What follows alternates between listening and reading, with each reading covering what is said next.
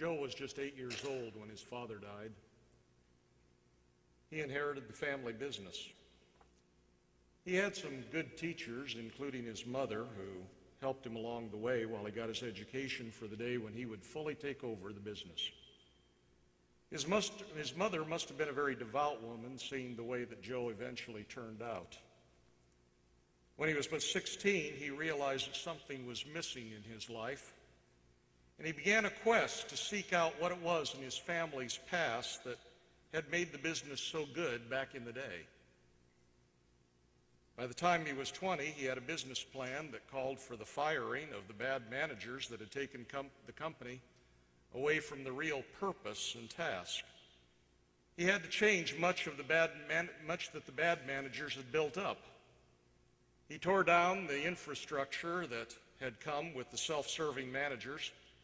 In fact, he had to travel quite a bit during that time just to see that the job was done and done correctly. Before he was 26, he realized that those old managers had allowed the base of operations to get in great disrepair. He had been saving for a massive renewal for headquarters. And so he ordered the work to begin, and during the process of refurbishment, some of the workers came across that original business plan. Joe read the original plan and realized how much the company had gotten away from really fulfilling the destiny of the company. He called some of the directors of the company and asked if the business could be saved. And they approached their largest creditor and asked him if the company could be saved or if the company was going to go into bankruptcy. The creditor informed Joe that because of his humility and honesty and because he didn't try to hide anything from him, Joe and the business would be allowed to continue while Joe was the president and tried to conduct the business in a very honorable way. The business was reformed. It was restored from top to bottom. And King Josiah led one of the great restoration movements of all time. That story of Josiah from 2 Chronicles 34 and 2 Kings 22 provides just one biblical example of God, the creditor, and his creation. As Solomon said, there is nothing new under the sun.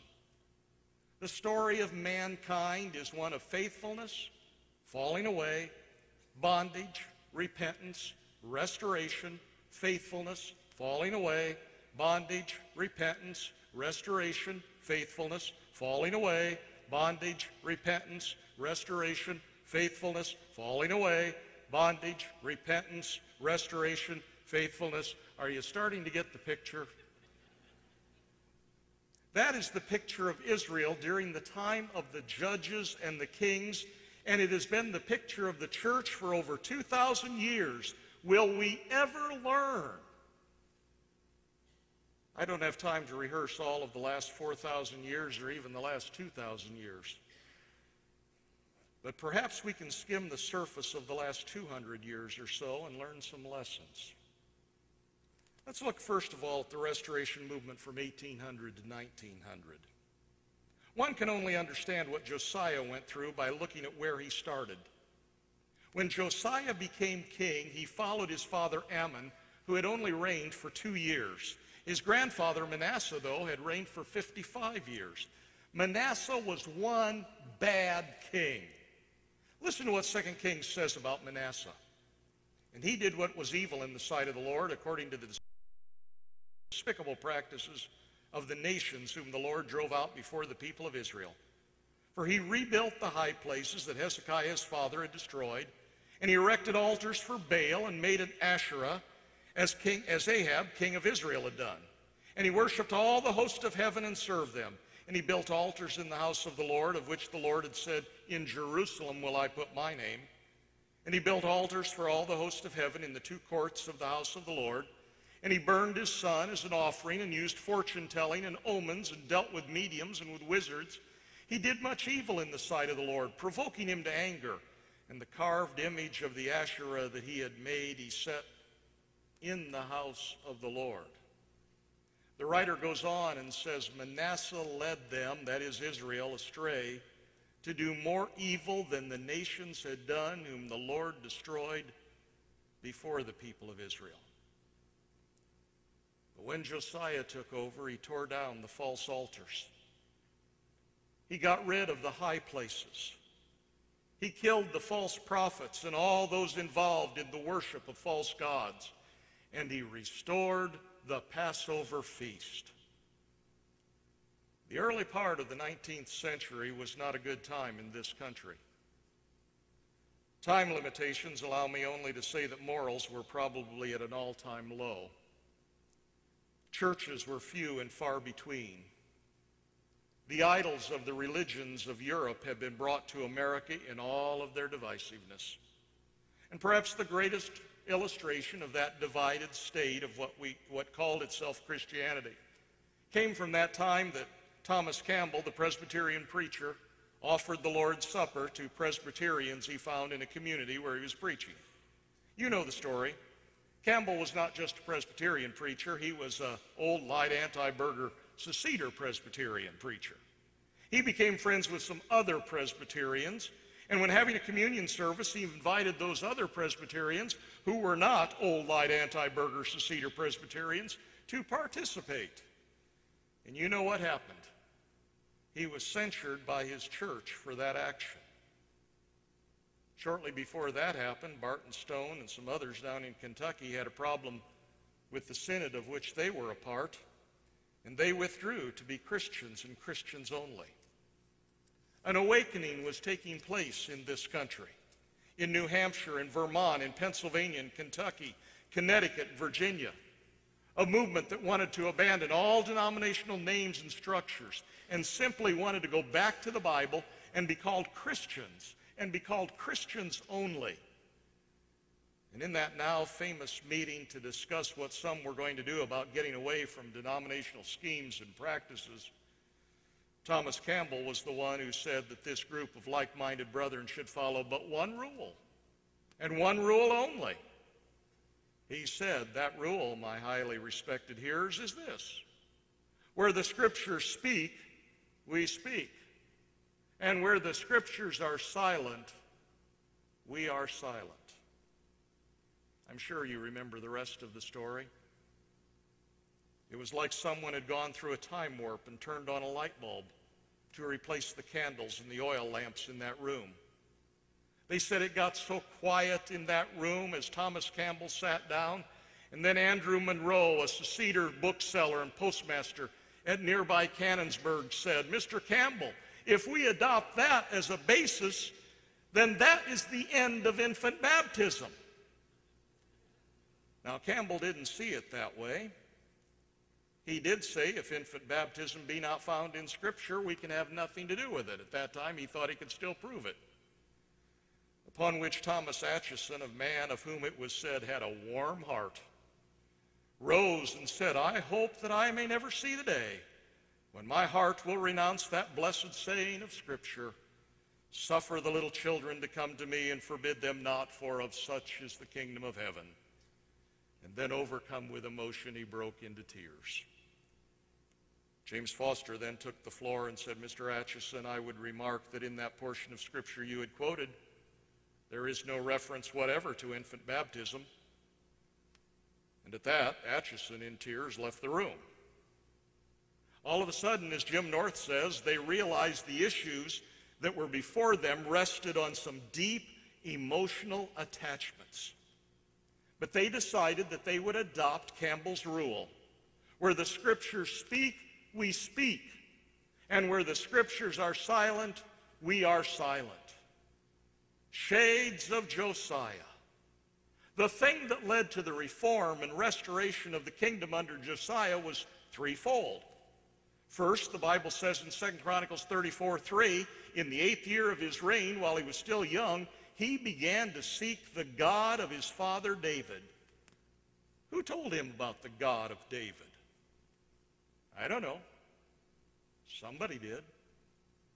Secondly, 2 Chronicles 34, verses 3 and 4. In the 12th year, he began to purge Judah and Jerusalem of the high places, the wooden images, the carved images, and the molded images. He got rid of foreign gods and foreign practices.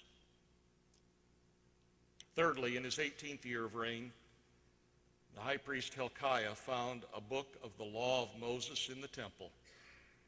Imagine, God's word was lost in the house of God for so long. How long, we do not know.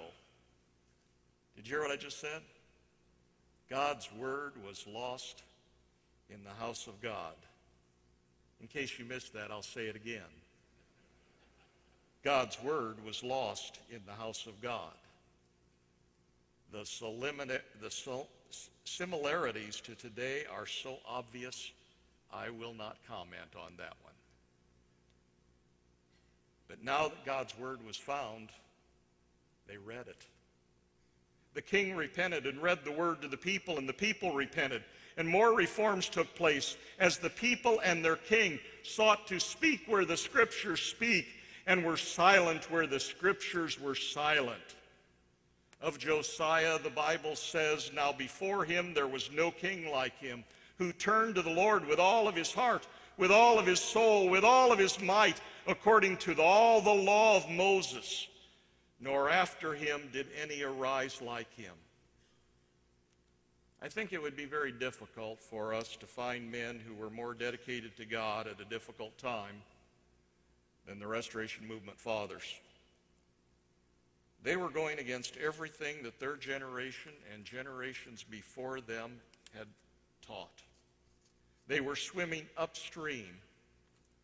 But with the Bible as their guide, that is exactly what they did. And like Josiah, they changed the landscape of what was called Christianity. The vision took root and it began to grow. Let me show you how this movement, the Restoration Movement, grew in just the decade of the 1850 to 1860.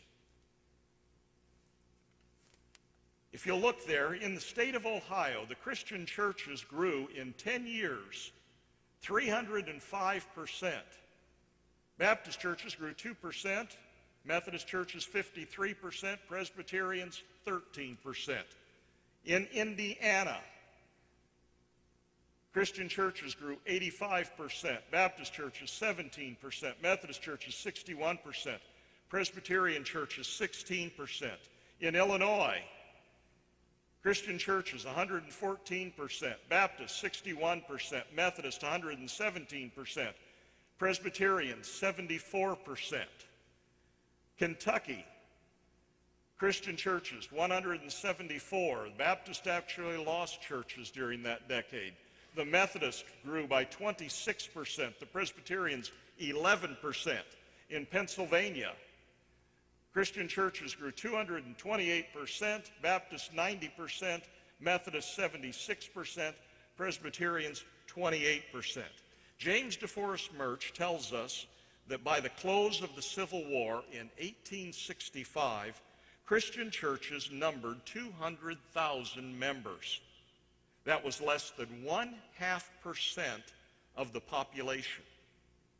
10 years later, that number had grown to 400,000 members.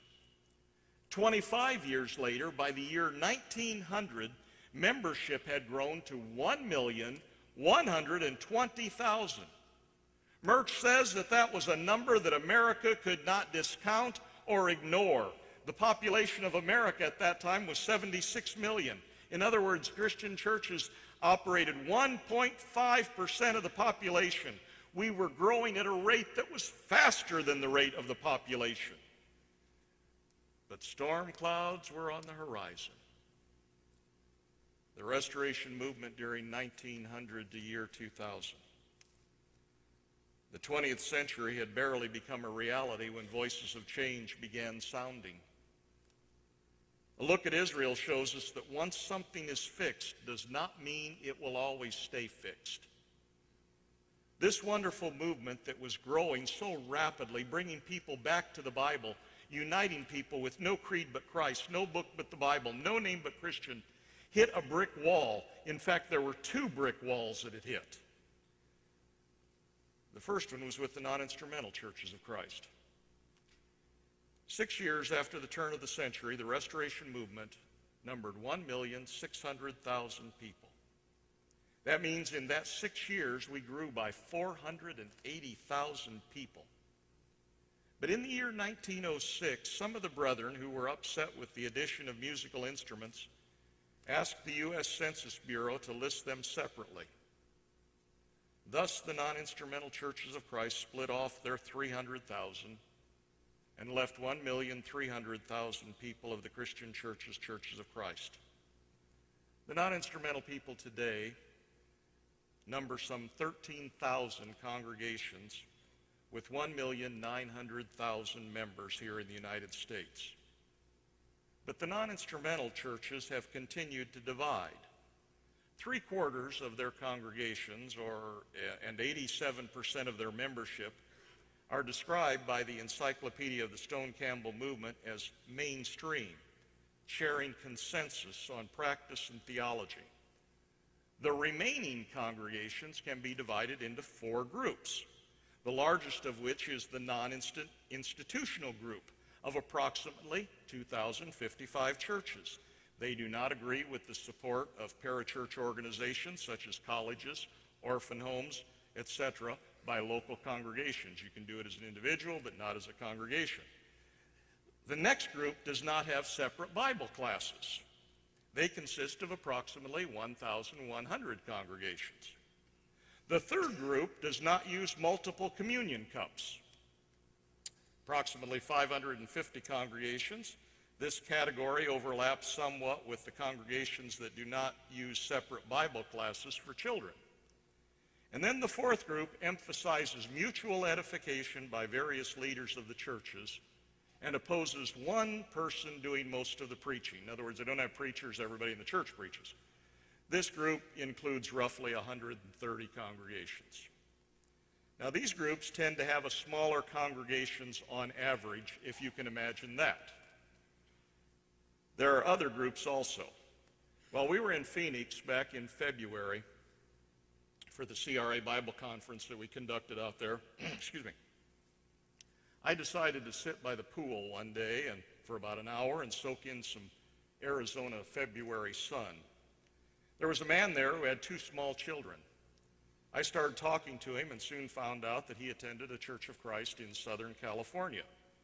Being familiar with that area of Southern California, I said, I'm going to guess that with that name and that location, you attend a non-instrumental Church of Christ.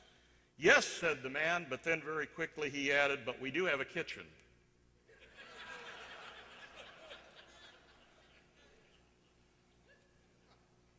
That has to be confusing for those people.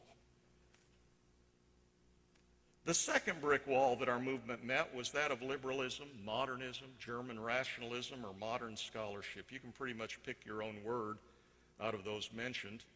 They all have various meanings, but they end up producing much the same thing, which is unbelief in the Bible as the holy, inspired Word of God. No longer did Moses write the Pentateuch. No, it was compiled by various authors whose initials came to be J.E.D.P. with a whole bunch of redactors thrown in that sorted it all out. The Gospels weren't written under inspiration by the authors whose names they wear, but they were copied pretty much from a mysterious Q document that no one has ever seen. Paul didn't write many of the books attributed to him. Others did, and much later than we might believe. Baptism was borrowed from the mystery cults or proselyte baptism, and thus cannot be that important and can be changed by the will and the whim of man. It was no longer where the Scriptures speak, we speak, and where the Scriptures are silent, we are silent. It became where the Scriptures speak, so what? J.W. McGarvey wrote for 17 years in the pages of the Christian Standard until his death in 1911. He wrote about these very dangerous teachings. He saw the inroads that unbelief was making. He stood tall when others bowed to the God of modern scholarship. But the infidels were ruthless. And in only 6 years after McGarvey's death, the liberals had taken full control of College of the Bible, where McGarvey had taught his lifetime. Division continued. Murch says it occurred in 2 areas, educational and congregational. In educational, the group known as the Disciples of Christ accepted that new scholarship of biblical criticism. And oh, we lost a whole bunch of colleges, including Bethany, Butler, Chapman, Drake, Eureka, Hiram, Lynchburg, Phillips, Texas Christian College of the Bible, and many others. New colleges needed to be started where preachers and defenders of the Word could be trained. And in 1924, under the auspices of the newly formed Clark Fund, which later changed its name to the Christian Restoration Association, two small and struggling colleges were brought together in Cincinnati and formed what became the Cincinnati Bible Seminary. For the first 4 years of its existence, the CRA ran that school. But in 1928, the CRA helped write new articles of incorporation for the school, appointed a CRA trustee by the name of Ralph Records to be the first official president, taking over from James DeForest Murch, who had been the acting president because of his role as president of the CRA. And it is very interesting to read back in the early documentation that most of that first faculty were also on the board of trustees of the CRA. Other colleges were started: Manhattan, Pacific, Ozark, Atlanta, San Jose, Lincoln, Midwest, Roanoke, Nebraska, Louisville, St. Louis, Central. Close to 40 different schools were started. But the division also occurred along the lines of congregations. And it came to a head in the 1960s when the Disciples of Christ said that if a congregation's name was still on their yearbook, and their yearbook was to be nothing more than like a telephone book giving directions and telling where our congregations were located, if their name was still on that yearbook by a certain date, they would automatically be a part of this new denominational setup. It was a CRA that was watching this and sent letters to the churches letting them know the situation, telling them how to get their church name off of that yearbook.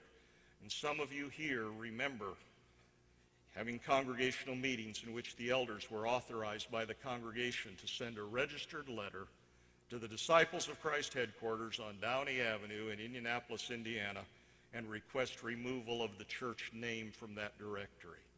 Incidentally, we did not leave the Disciples of Christ, as some of our left-wing uninformed brethren like to say. The Disciples of Christ left us. They left the faith once for all delivered unto the saints to walk in the ways of the Baals. The disciples did not like it that several thousand autonomous congregations did not want to go with them and be a part of their new denomination. So they started suing churches, hoping that they could win but one case so that they would have law precedents by which they could win other cases. Why did they sue? How much is your church property worth? Multiply that by several thousand, and you start to get an inkling of what they wanted. Thankfully, the Christian Restoration Association went to the aid of those congregations through 3 of our trustees, Lewis Foster, Luther Donovan Burris, and Harvey Breen. And in every case where it went to the Court of Appeals, the independence of our churches was upheld. Our churches today are free and independent largely because of the influence and the work of those 3 men. And incidentally, those were the first 3 men that we honored with the CRA's Sword and Trowel Award. Is it any wonder that we honored those men? Today, the independent Christian churches, Churches of Christ, have about 5,330 congregations with over 1,242,000 members. The Disciples of Christ have 3,754 congregations with about 691,000 members. That brings us then to the Restoration Movement from 2000 to the present. I won't deal with the Disciples of Christ at this point. They've left the faith once delivered to the saints. It's time to leave Ephraim alone.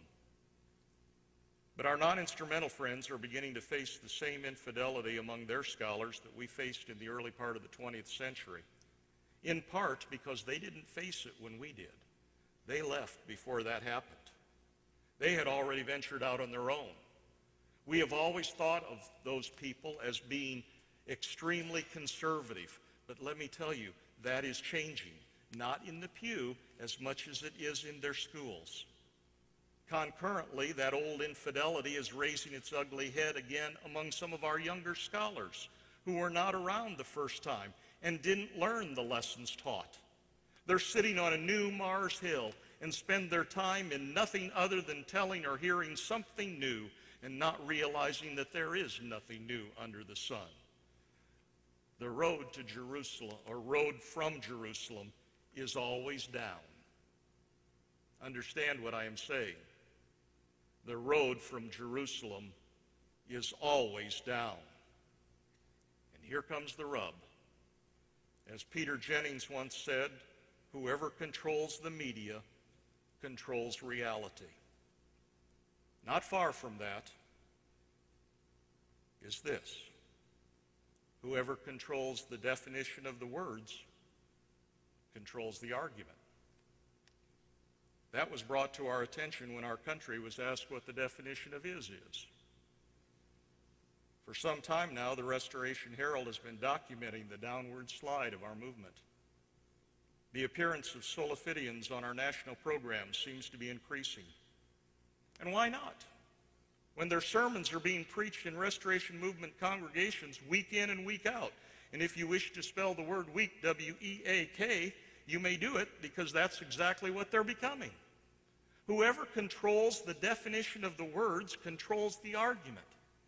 Baptism is now often taught as something that one ought to do as a way of identifying with Christ and other believers, instead of for the remission of sins and the gift of the Holy Spirit.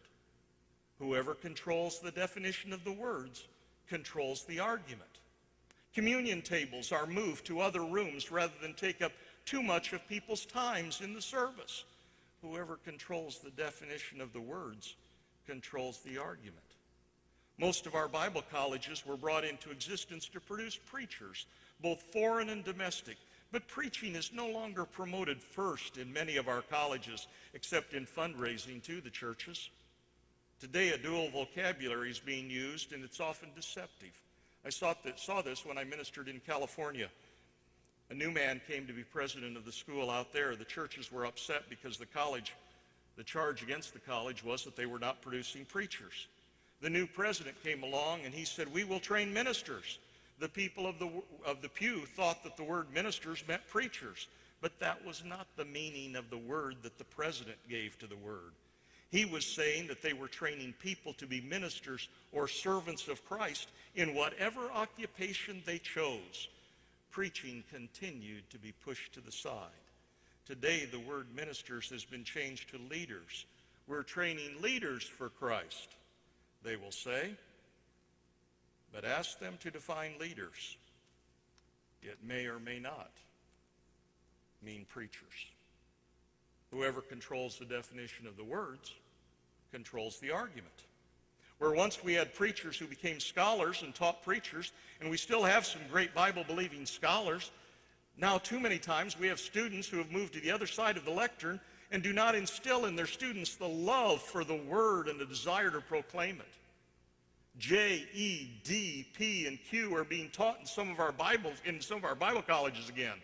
How much better it would be if they would simply teach the B-I-B-L-E. Baptism has become a take-it-or-leave-it thing. In the Herald, we taught several years ago, we told about a professor who wrote and said that Walter Scott's five-finger exercise was wrong because Scott had baptism between repentance and forgiveness of sins. And he went on and made the comment, we know that that's wrong because it wasn't that way in the Old Testament. Whoever controls the definition of the words controls the argument. Almost all of our Bible college personnel can say that they believe in inerrancy if they can make up their own definition of inerrancy. Whoever controls the definition of the words controls the argument. And when it comes to the Restoration Movement, they neither know nor understand. The slogans of our movement have been distorted. They do not say in matters of faith unity. They go back to the originator of that slogan, who was a long time before our Restoration Fathers came along. He said in essentials unity, and so they take that word and they say, let's use that. And then when they define the word essentials, they define it as things only pertaining to salvation.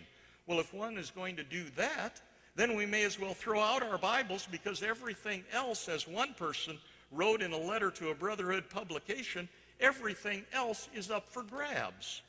My Bible still says that all Scripture is breathed out by God and is profitable for teaching, for reproof, for correction, for training in righteousness, that the man of God may be competent, equipped for every good work. Every part of Scripture is important for something. If not for salvation, then for edification or sanctification or church polity or something else. The Word of God is important in its entirety. Things cannot be up for grabs, since God has already spoken. Whoever controls the definition of the words controls the argument. Another Restoration Movement slogan so misused is, we're not the only Christians, but Christians only. In a discussion with a brother who I felt was using this slogan in the wrong way, I asked him, what is that slogan talking about, groups or individuals? He looked at me and said, what? I said, what is this talking about, groups or individuals? He said, I've never heard it asked like that. I said, well, let me give you the answer. It is speaking of individuals. The Restoration Movement has never accepted the idea that just because a group called itself Christian that it was, but there was the thought that it is possible that there could be a person within a group who had accepted Christ in a biblical way, but because of ignorance belonged to a group that did not preach God's whole word. It is because of the wrong view of this slogan that the Restoration Movement has floundered on seas of uncertainty. Instead of giving directions to blind wanderers on the way, we have been poking out our own eyes, and now we too stumble in the darkness. Whoever controls the definition of the words controls the argument. Just because someone or some group calls itself Christian doesn't make it one any more than Lincoln's dog's tail made it a leg just because somebody called it a leg. Whoever controls the definition of the words controls the argument. Today there are those who would like to see us sink into union with the evangelicals. This is another case of misunderstanding our movement. We are a movement of unity, but it is unity by restoration for evangelism. Did you get that? It is unity by restoration for evangelism. Let's say it again. It is unity by restoration for evangelism. Here's what Alexander Campbell said about this. I have no idea of seeing, nor wish to see, the sects unite in one grand army. This would be dangerous to our liberties and laws. For this the Savior did not pray. It is only the disciples dispersed among them that reason and benevolence would call out of them. I'm afraid that we're not doing a whole lot of calling out these days. Last summer, an article appeared in a Brotherhood publication that said it would help us to admit that the Restoration Movement essentially failed. The reasoning of that writer was that because now there are more churches and denominations than when the Restoration Movement began, then the Restoration Movement must be a failure. Because I believe that whoever controls the definition of the words controls the argument, I must disagree with my friend. Success cannot be based on numbers in the kingdom of God. Nowhere in Scripture can one find anything like that. To the contrary, success in God's kingdom is based upon faithfulness. If you came out of denominationalism into the light of New Testament, raise your hand, please. Now, those of you with your hands raised, let me ask another question. Do you believe the Restoration Movement was a failure in your life?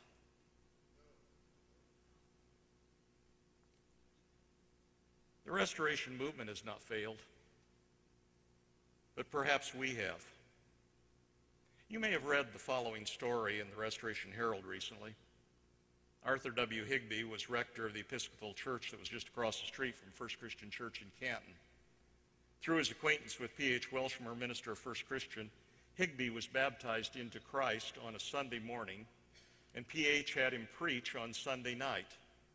At the conclusion of Higbee's sermon, Higbee baptized his own wife and daughter. How many of our evangelical-minded brethren have baptized one of the evangelical ministers that they're such close friends with? Better yet, how many have they approached and even shared the gospel plan of salvation? Have they dared to talk about the differences? Judah had many good kings.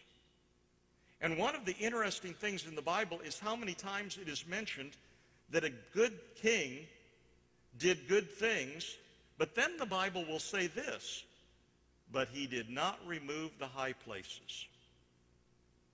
Whether those high places were dedicated to the worship of false gods, or they were high places dedicated to the worship of Yahweh, doesn't make any difference. They were illegal places of worship. The worship was not the way that it should be according to God and His Word. A man can do a lot of good, but in all of that doing good, maybe we need to be reminded that we're to tear down some of those high places that are around us. Have we dared talk about the differences with our denominational friends? You see, either one must be baptized for the remission of sins and the gift of the Holy Spirit, or baptism makes no difference. It is one way or the other. It can't be one way for some and another way for others. Either Peter was right or the faith-only people are right. We can't both be right about this. When we accept the faith-only people as our brethren in Christ, all evangelism ceases. As a friend of ours says, there is a difference between brotherly fellowship and redemptive friendship. Apparently, Welshmer did not have brotherly fellowship with Higbee, but he had redemptive friendship. He cared enough about Higbee that he, like Priscilla and Aquila of old, taught the preacher the way of the Lord more perfectly. What happened to Higbee? Higbee resigned his church, had several ministries in Christian churches before he died. A story is told, and I cannot find documentation of this, that when Higbee realized the position of the Restoration movement, he supposedly said, "You people have the greatest message in the world, but you're the stingiest with it." If Higbee did not say that, the sentiment is still true. When people hear the principles of the Restoration movement, they're attracted to it. No creed but Christ. No book but the Bible. No name but Christian. We speak where the Bible speaks. We're silent where the Bible is silent. In matters of faith, unity. In matters of opinion, liberty. In all things, love. Call Bible things by Bible names and do Bible things in Bible ways. Back to the Bible brought restoration in the time of King Josiah. Back to the Bible brought restoration in the time of the Campbells, Stone, Smith, Scott, Jones, and others. And back to the Bible will bring about restoration in our time. Stories like that of Higbee continue. He visited our church on a Sunday morning in early summer. He introduced himself as a lay preacher in a denominational church. He said, "Our church pretty much closes down in the summer, so I thought I'd visit around, see what the other churches are doing." That began a summer of teaching. When the summer was over, I had the privilege of baptizing Sam and his family into Christ on Sunday morning. Sam then preached on Sunday evening, and on Monday I helped him enroll in graduate school at Cincinnati Christian Seminary. He had several ministries in our churches before his untimely death. You see, brethren, the world needs restoration today just as much and maybe even more than it did in King Josiah's day. Many of you know that about 3 weeks ago, my mother passed away, 96 years old. We were ready for it. Had the talk with her many times. We'll be fine, Mom. You need to go. You know, the Bible says in the story of the fall of man that dying you shall die. And what that means is that you wouldn't experience death immediately, but you're going to start experiencing death the moment you're born. That gray hair that some of you are trying to cover up, that's dying. You know those grunts and groans you make when you get in and out of the car? Dying, you shall die. Okay? That's happening to us. Turn to the person next to you and say, you look like death warmed over. No, don't. Don't say that. That's not good. But you see, dying, we're dying, we shall die. And I watched my mother for about the last 2 years. I watched her as death came closer and closer to her. I watched her as she lost her hearing almost completely. I watched as the arthritis set into the place where she couldn't use her right arm ever again, locked up on her. I watched her as she could no longer walk. I watched her as she couldn't remember my name. She couldn't remember who I was. I watched as these things happened. I watched as my mother experienced death. But the moment she died, she got to experience life for the first time. And folks, all around us, and I'm questioned about this all the time, all around us, I see evidence of the restoration movement. Dying. But you know, if we get back to the Bible, we can experience life again. We can have life like we've never had before. We have the answer. We have the message. We have the book. It's a book of life. Let's share it with all those around us. Our Father in heaven, how thankful we are that someone cared enough about us to share the word with us. We're thankful for those faithful people who've gone before us. And Father, now we pray that those who come behind us, that they'll find us. That once we've gone, they'll look and say, that generation, they were faithful. In Jesus' name we pray.